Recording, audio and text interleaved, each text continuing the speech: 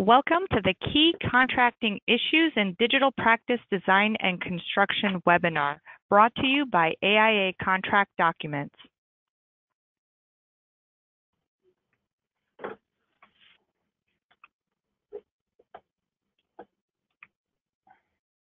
This presentation is protected by U.S. and international copyright laws. This program is also registered for one AIA-LU. When you registered for this program, you entered your name and your AIA member ID, if applicable.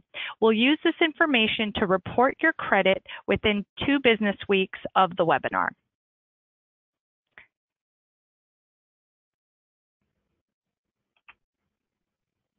You'll also receive a PowerPoint recording of the webinar at the conclusion of the program. You should receive it by tomorrow.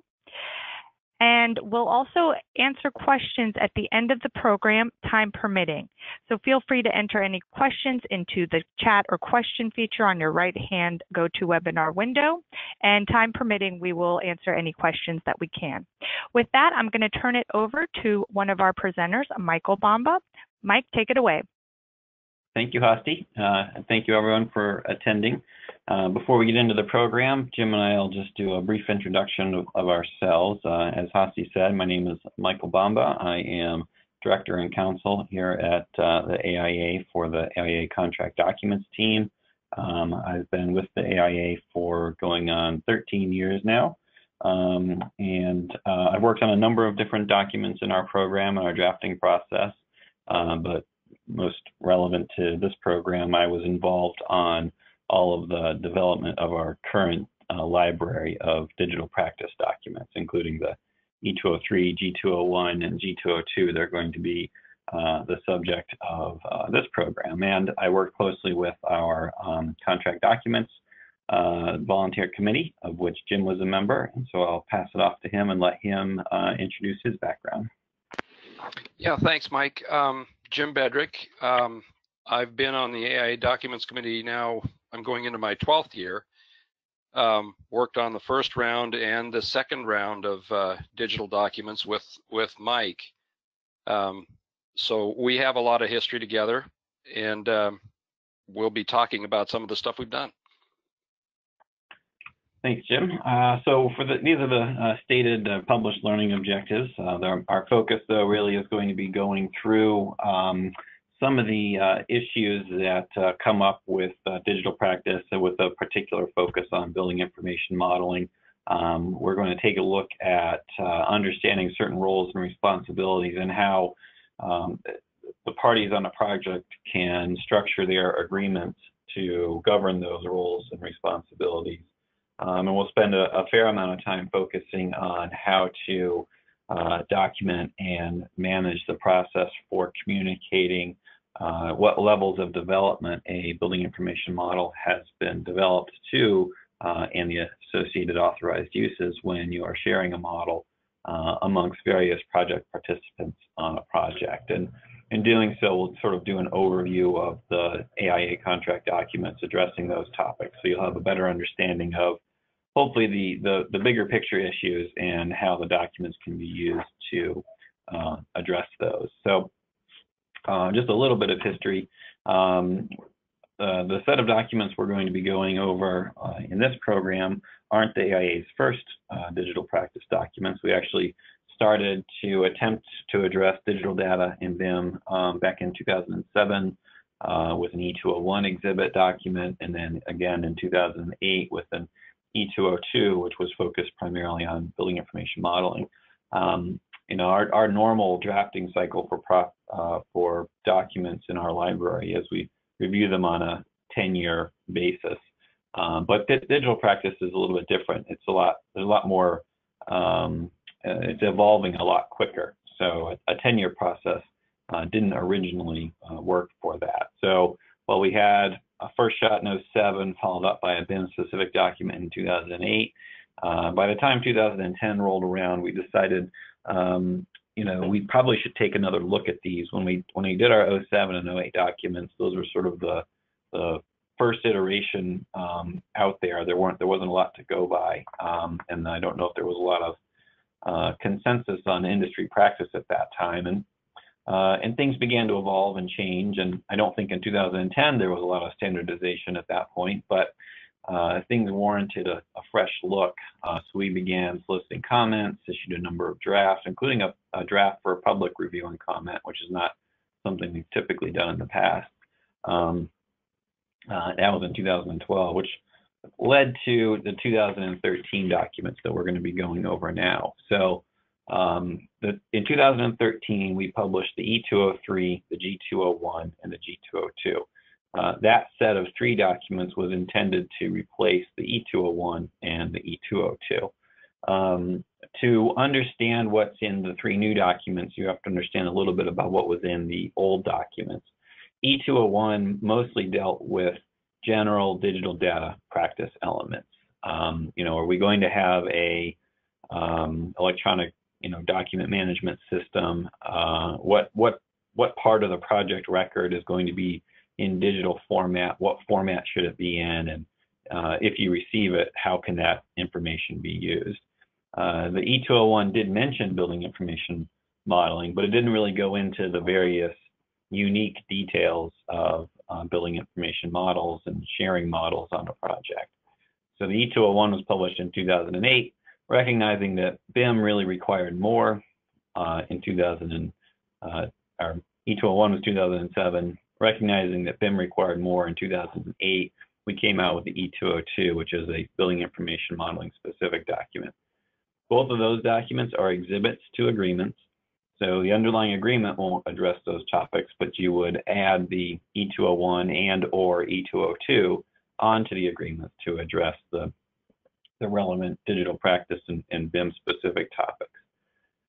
Those 2 documents were all inclusive on their subject. So E201 dealt with, and E202, they dealt with certain things on the project that would stay the same, sort of like, what scope of modeling or what elements of the project are going to be modeled, what format are we going to use, things like that. But they would also include things that were more fluid. If you're familiar with those documents, those are the big tables in the back half of them, where it would depend somewhat on who the other project participants were, what role they were going to have, what your expected authorized uses were going to be for that item. And what we found going from the 2007 to 2008 documents was that certain parts of the E201 and the E202 lent themselves to being part of an agreement as an exhibit, but there were certain parts that didn't. One of the things about the E202 as an example for the building information modeling documents is they said that you're going to have the model will be developed in a certain way with certain reliance at each of these stages, and that you would develop those when you had, but in the E202 you had to identify those all at the time you executed the agreement. Well, the problem with that is that a lot of the players on a project, especially if you're in a design bid build or other non-collaborative type arrangement, you don't have all of the contractors and subcontractors on board yet. So it's a little bit hard to set those parameters out at the beginning about how the model will actually be developed from the beginning to the end of the project and how it's going to be used. So in 2013, we decided then, well, let's move those types of provisions for both general digital data and building information modeling that lend themselves to being part of an agreement and won't be changed that frequently into an exhibit, a combined exhibit, which became the E203. For those items that needed to remain more fluid and that needed to adapt as the project evolved and as more parties came on or left or something like that, we'll move those into to form documents. So they won't actually be part of the parties' agreement. So if you need to adapt the forms based on project circumstances, you can do so without actually having to amend all of the agreements on a project. So graphically, you can sort of see how we tried to achieve that between the E203 and G201 and the G202. The G201 is now the form that covers general digital data. The G202 is the form that now will cover building information modeling specific and the E203 is an exhibit that gets attached to the agreement. This sort of lays the baseline for both digital data and BIM on the project. So with that sort of broad understanding of the agreements and the forms, the new ones, we're going to go through each of those documents in a little bit more detail to try to give you a better understanding of how they work and how they address certain topics on a project when you're trying to figure out how you're going to use digital data in BIM. So Article 1 has a lot of our agreements as sort of a general provisions section. We have a statement of purpose. Probably the most important section in this article is section 1.2, and we're going to cover it on a later slide, but it's the obligation to incorporate the exhibit, the E203, into all the other project agreements. The major focus, I think, of the E203 is to set the ground rules or the parties' expectations about how digital data and BIM are going to be used on the project, so that everyone can kind of have an understanding of what to expect as the project proceeds. Now, it's possible that when you get into the protocols, the project may evolve to a point where the expectations now are more or perhaps less than what you originally thought. If that's the case, section 1.3 allows for there to be a compensation adjustment based on if there's sort of been a change from what you thought, what is outlined in the E203 from what gets done in the subsequent protocols. And then we have a section on definitions. One of the things that we define are parties versus project participants.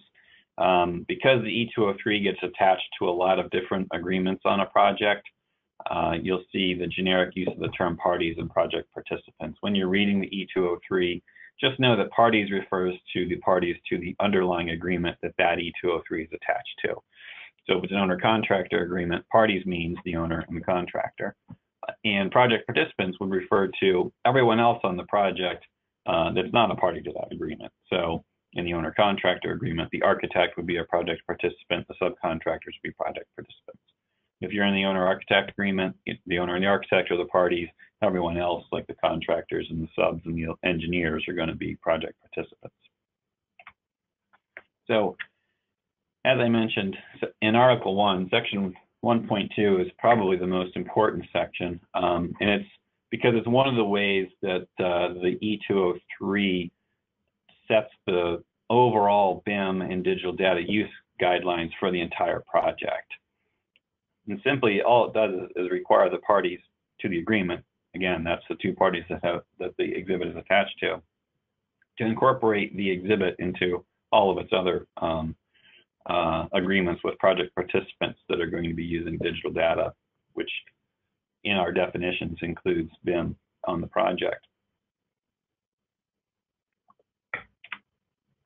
And the reason that that is important is because that's how these rules that are set in the E203 and also the subsequent protocol forms that will come permeate the entire project. So you have an owner, you have an architect who is going to be modeling a project, and there is an expectation that other participants on the project are going to be using that model and adding to that model and sharing that model.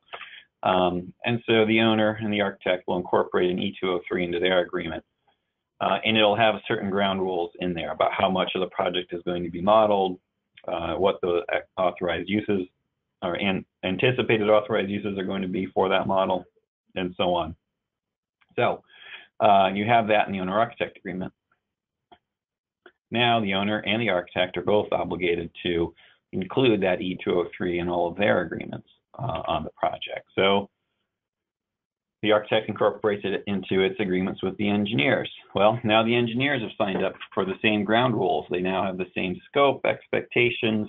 They know how the model that they develop is going to be shared with the other side and how it's going to be used in general.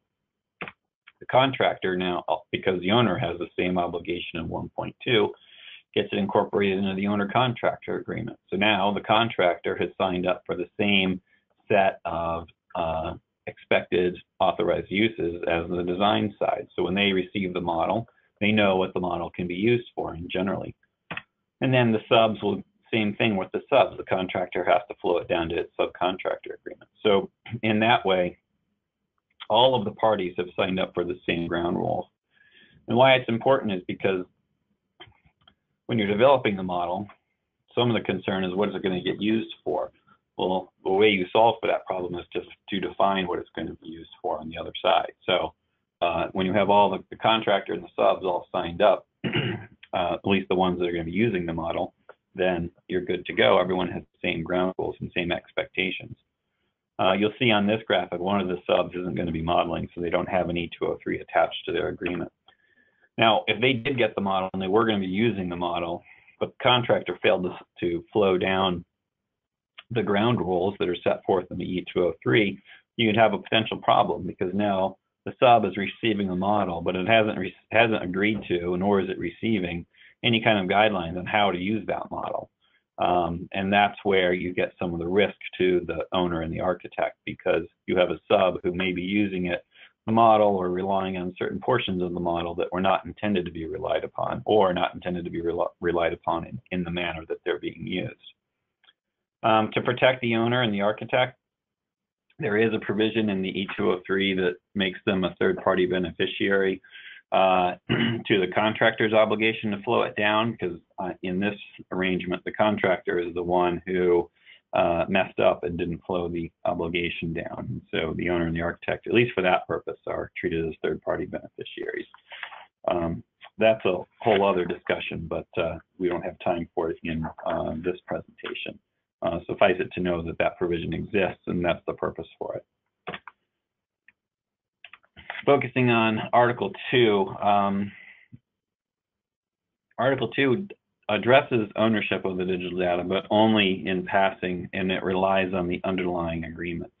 All of the AIA's owner architect agreements will say, and the consultant agreements will say, that the party developing the instruments of service maintains ownership of those instruments of service. So within that realm, that is how we do. We don't need to address it in the E203. If you're not using it within our own family of documents, if you're just using the E203 and on your own private agreements or another set of documents that you're using, I would only advise that you need to make sure that the underlying contract addresses ownership. And typically you would say that the party developing the instruments of service would own the copyright, but you need to make sure that that party grants sufficient license to the other project participants to use the instruments of service that are bound up in that model for the project. So I'm going to pass it off to Jim now to take over for Article 3, and I'll come back in later on, and we'll pick up on some of these other documents. But for now, I'm going to make Jim the presenter. So Jim, you should have control now and can pick up with Article 3. There we go. So remember, Mike was saying earlier that the 203 is basically the stuff that you can set down at the beginning of the project, and then the others are things that will evolve. So Article 3 of the 203 addresses that, sets down the processes for establishing those protocols. So they meet and agree on protocols as soon as practical after the execution of the agreement. Don't necessarily have a schedule for that, but it has to be laid down pretty quickly. What we'll do is identify the anticipated digital data, and if BIM will be used, there's an article in the 203 here that basically just sets down the basics of the BIM use and then points to the G202 for the details. And the other digital processes, the other digital protocols, are set down in the G201. Now, they might be revised periodically based on the project needs. As Mike noted, project participants will come in and out. It may well be that as the project transitions from design to construction, some of the responsibilities for administration and storage of the digital data may transfer from the architect to the contractor.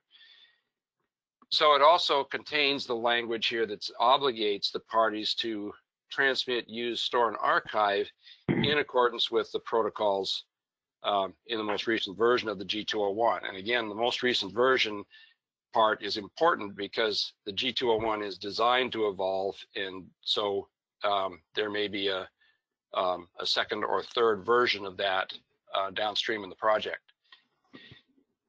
So identifying the digital data, there's a table in Article 3, and it lists first of all, it lists in the boilerplate the most often used digital data, and then a lot of fill points, an expandable table for fill points. The main thing to note here is that if you look at things like submittals and modifications and notices and claims, that sort of thing, the prime agreements now between the architect and the owner and the contractor and so on now define written notice as anything that goes through the agreed upon digital data system. So now if you're using a project EDMS, electronic data management system, if you note here that notices and claims are to go through that, then posting a notice or a claim to that system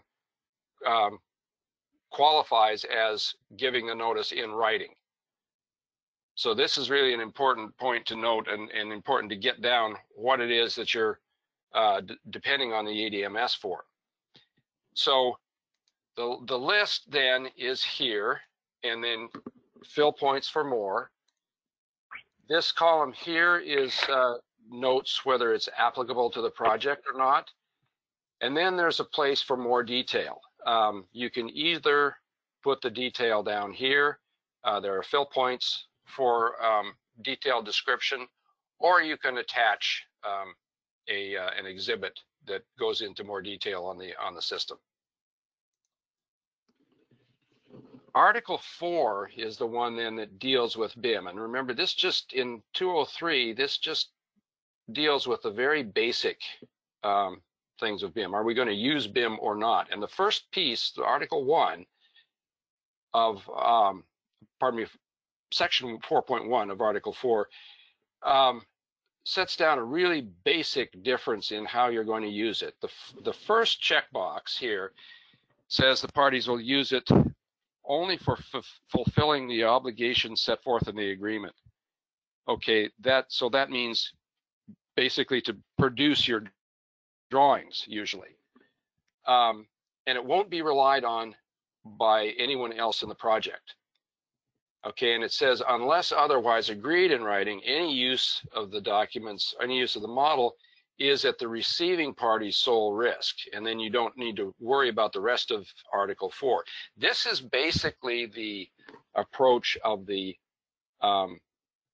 disclaimer that many architects put on their model that says basically this is for reference only. This checking this box puts the model use in that role. The second box, though, if you check this one, shall develop, share, and use and rely upon the model in accordance with 4.2 through 4.10. All right, and so this sets down that we are going to share the model, we are going to let others rely on it, but we'll go through the details of how they can do that in sections 4 through 10, and then that will, of course, also point to the G202, which will go into more detail.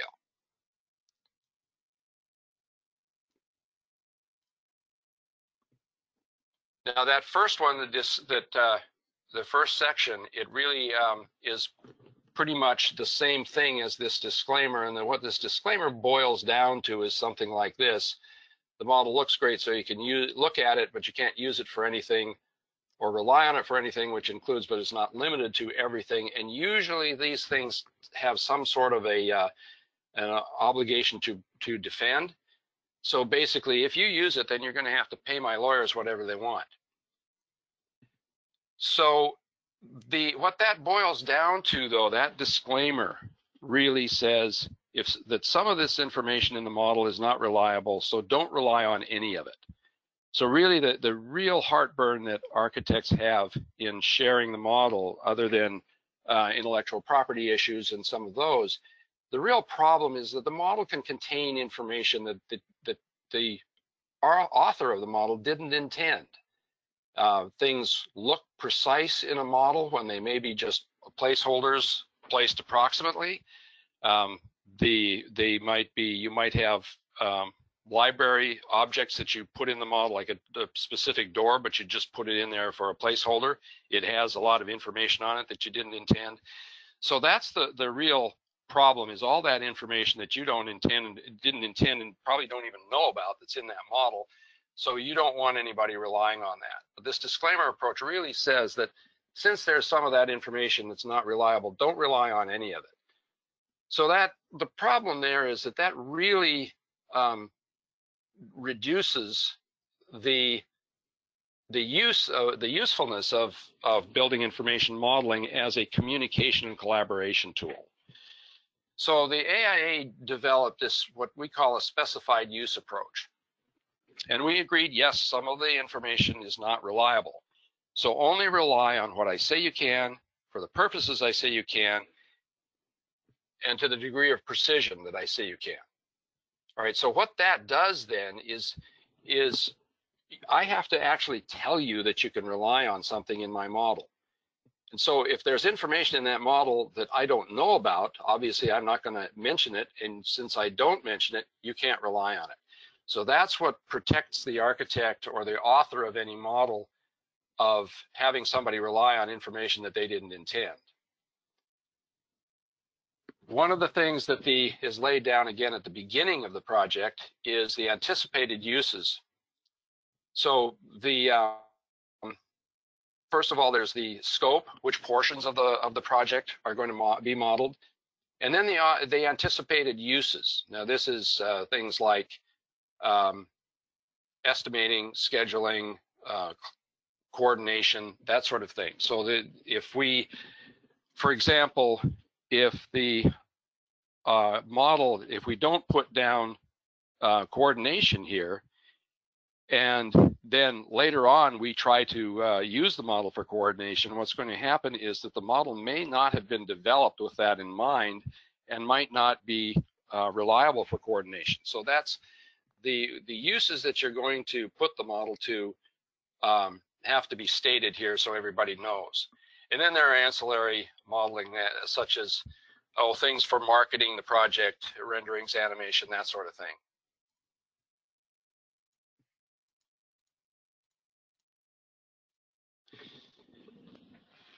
So to move on with Article 4, then we're going to establish this process for setting BIM protocols. And this, again, just as with the general digital data, we have to agree on these protocols as soon as practicable after the execution of the agreements. These protocols are then set forth in the G202. And that may well be revised periodically based on the project needs. So that's why it's in a G form, a separate document from the exhibit. It also obligates the parties to use and rely on the model in accordance with the most recent version of the G202. Okay. So it also specifically looks at the right to use or rely on the model before and after the establishment of the protocols. So before, if a party receives a model and that these protocols haven't been established, it's pretty much that disclaimer scenario. Any reliance is at the receiving party's sole risk. Okay, and there's no liability to the other contractor. So if you haven't specified the protocols, then you have no liability in sharing the model with others. After you've set the protocols, then the party must use the models in accordance with the protocols. And if they go outside that, they use a model inconsistent with the authorized uses, then it's their sole risk. Okay, so that protects the author of the model.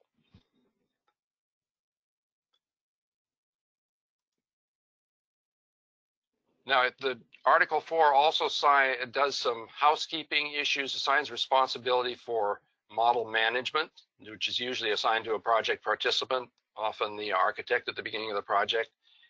And it identifies the protocols to be established, storage location, naming conventions, that sort of thing. And it identifies ongoing responsibilities for the project participant who is assigned to the model, to manage the model. There also may be post-construction models. I think many of us are running into issues where the owner now wants a model for various facility management purposes. The problem is most of them are, a lot of owners are saying, well, I want BIM, I want some BIM. They have no idea what they're going to use it for, and so it's pretty hard for the architect to then give the owner a model that will suit their purposes. So this is a place right at the beginning of the project where we will list what kind of post-construction uses the models will be put to, and now we know to develop throughout the project to develop these the models in accordance with the post-construction model purposes that we've listed here.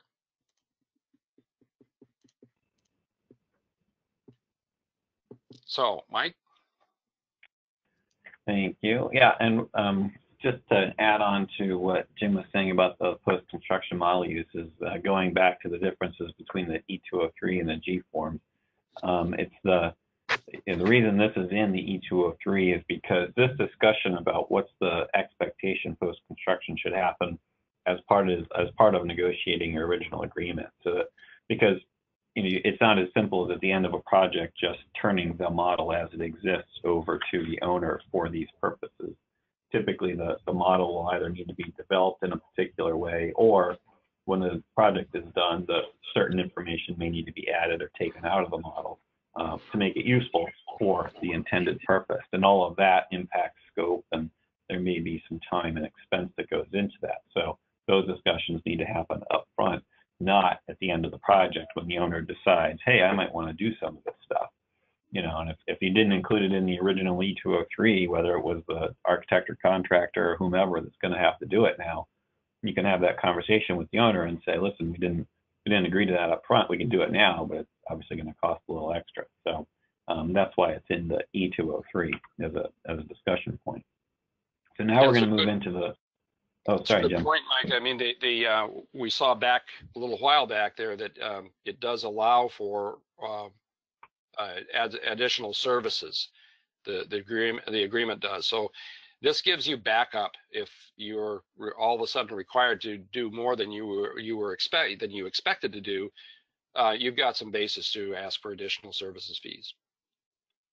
I think Jim actually said that owners without a firm understanding of what BIM actually is and what its various capabilities are, you do see a lot of owners out there saying, I want BIM on this project, or architects or a contractor will suggest the use of building information modeling. And as owners get educated as the project goes along, they can often become aware of its capabilities and begin to want more, to ask for more. And that's why those topics have to be addressed in the E203 from the get-go, so that you have you can't just say, I'm going to do BIM as the architect and the contractor. You need to put some parameters around it. And so that's what the focus of the E203 is. Now, the G forms are different.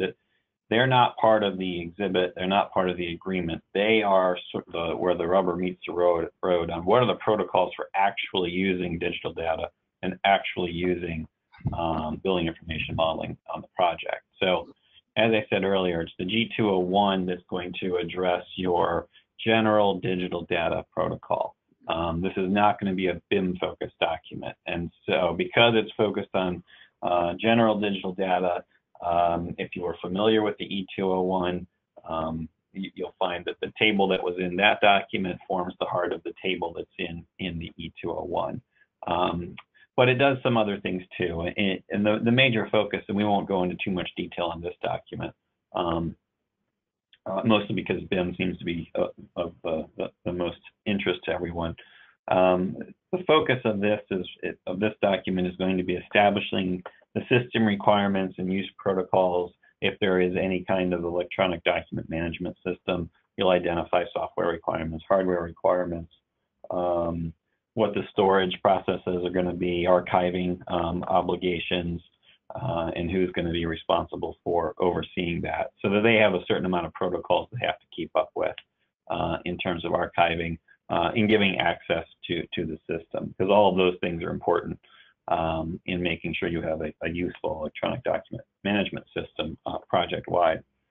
And then for the general digital data items, the large table that the slide references from E201, the approach of that is it lists a bunch of different types of information that can be used on the project in digital form, such as communications, the certain contract documents, submittals, things like that. And it'll allow you to identify what format those things will take in digital form, and if you're a party receiving one of those that data, what your authorized use is going to be. Typically, it'll be sort of like read and reproduce, not edit or something like that. But it allows for the parties to define how that type of general digital data is going to be used.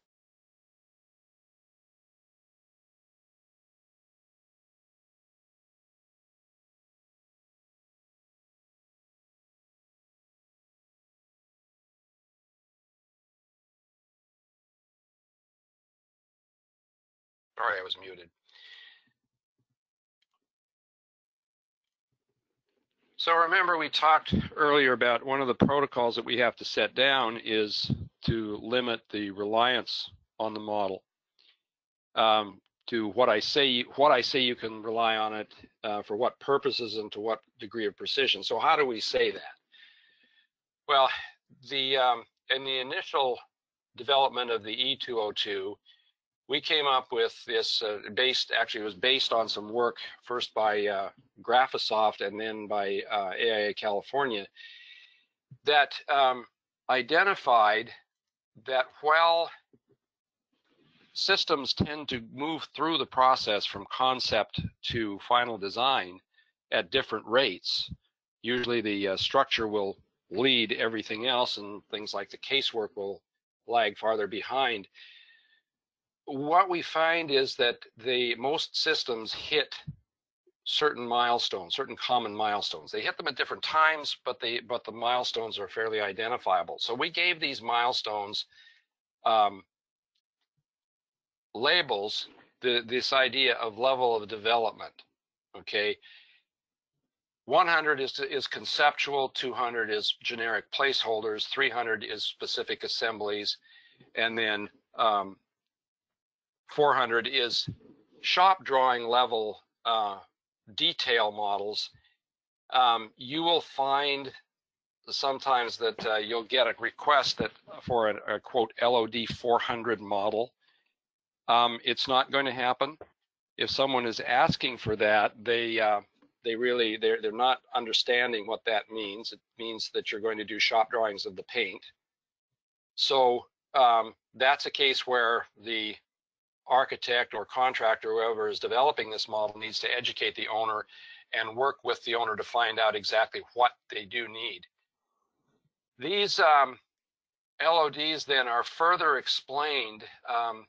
After they came out, we found that these definitions that the AIA had, they were great definitions, but they were open to interpretation. So the BIM Forum got together, put together an interdisciplinary committee to basically basically develop examples of some 400 building systems and components, examples of them at the different LODs. So now this basically provides a dictionary. So now if someone asks you for an LOD 200 door, if you've both signed up to this spec, which has become it's become very widely accepted. If you both signed up for this spec, now you can point to this document and look up a door and find out what it looks like at LOD 200.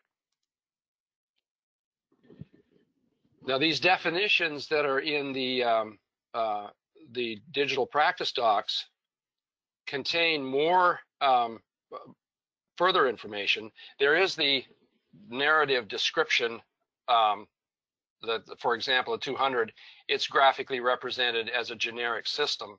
This is your generic placeholder level, but it also goes on to specify how you can use these elements. So for analysis, things like performance simulation and so on, cost estimating, a good example, and the model element here could be used to develop cost estimates based on approximate data provided. Okay, so if you've got LOD 200 doors in the model, then that means they're only good for an approximate cost. The 202 then contains at the end this model element table where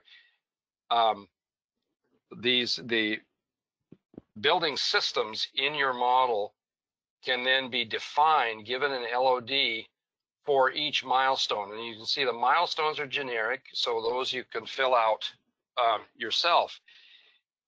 Sometimes it's the standard SD, DD, and CD. It might be, many owners have standard cost checks that they have during design, so there might be a deliverable in there for that. There might be deliverables at the end for specific facilities management uses.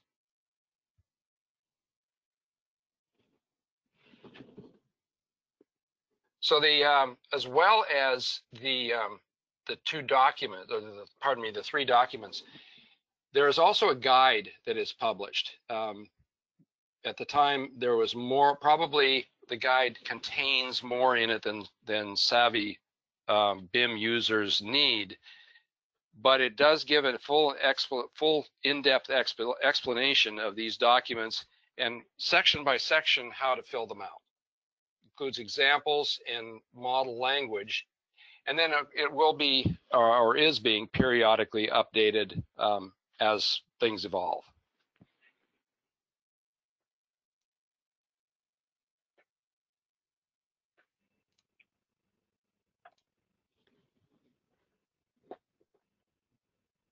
All right, Jim, thanks for jumping in there.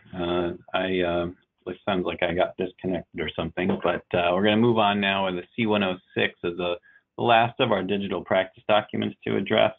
It is a whole separate agreement. It's really unrelated to the E203 and the G201 and the G202. The purpose of this is it's a simple licensing agreement, and it's intended for transferring a license for digital data for two parties that don't otherwise have some sort of relationship. So, in the owner-architect agreement, there is, in our standard agreement, there's a license granted between the architect and the owner. So the owner has the right to use the architect's instruments of service, including those in digital form. So there's no need for a separate grant in a licensing agreement. But if the architect were going to transfer or a contractor were going to transfer its model or other digital data to somebody that they didn't otherwise have a licensing arrangement through their agreements, they can use the C106. There was a previous version, the 2007, I think, and we updated it in 2013, and it was just minor edits. One of the major one was to actually add a fill point at the end where you could list the digital data that was subject to a license and important subject to to discuss in any agreement. But the document itself is pretty simple.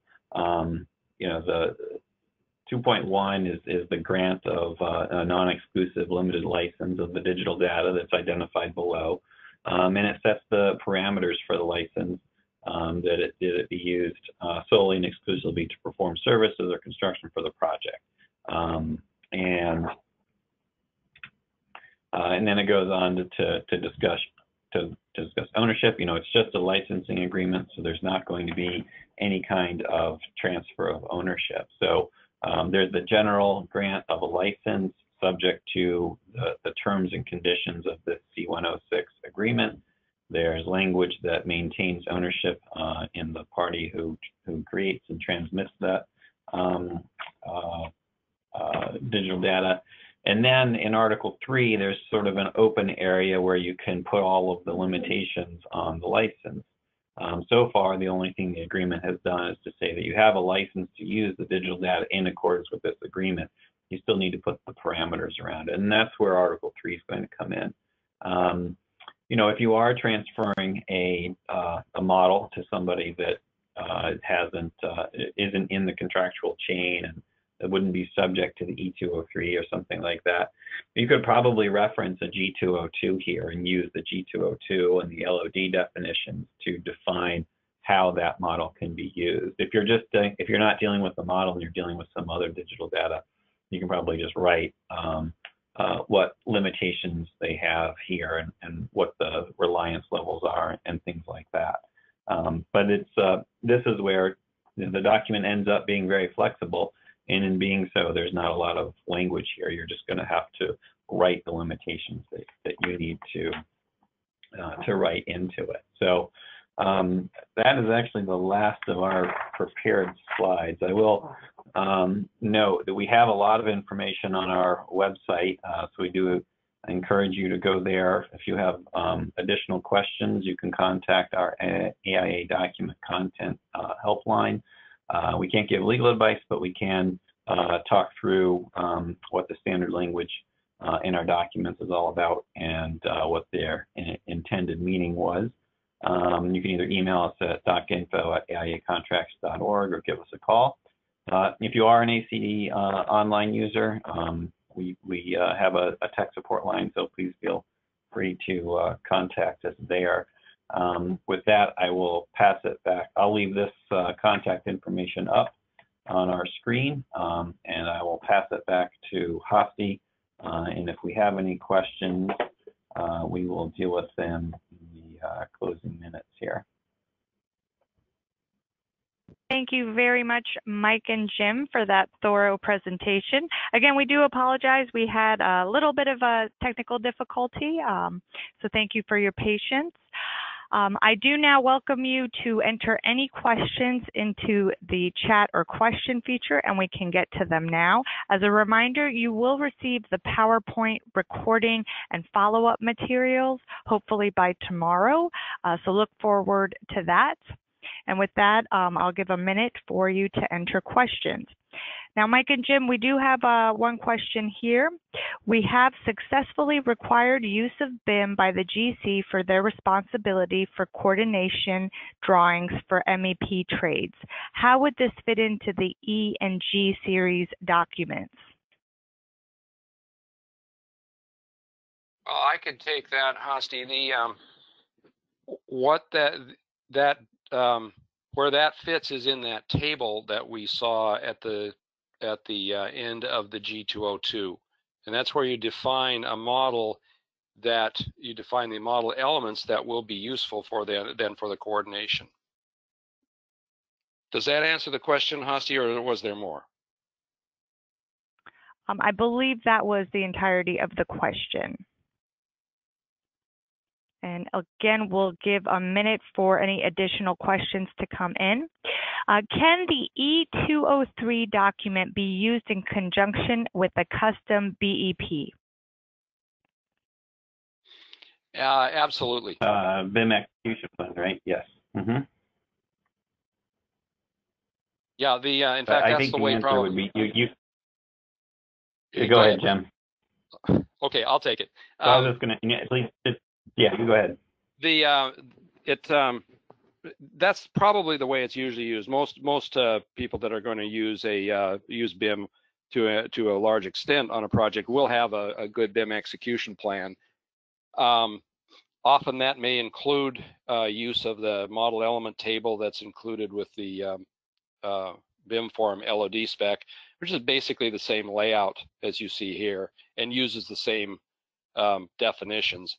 I should mention that in the development of the BIM form LOD spec, AIA licensed the BIM form to use the word-for-word definitions out of the G202.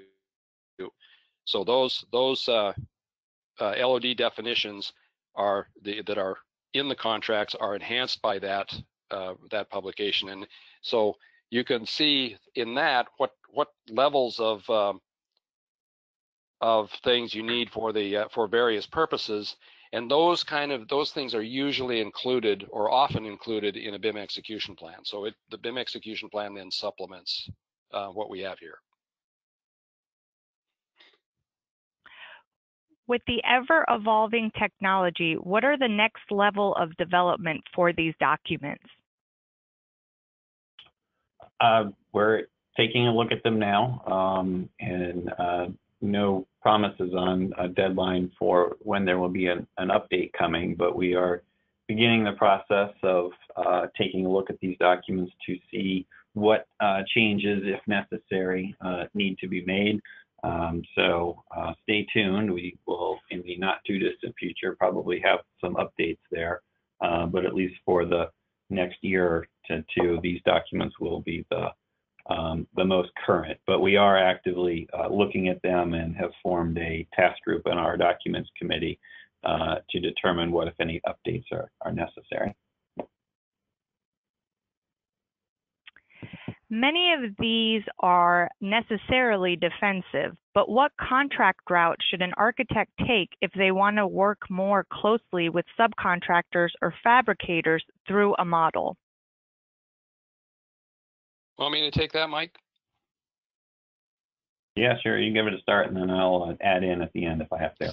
Sounds good. Okay, so yeah, that's a great question, and because we don't want to get so defensive that we can't use them. Remember, in the two check boxes in the 203 about how you're going to use modeling, the first one is this basic disclaimer that says you can look at it, it's pretty, but you can't rely on it for anything.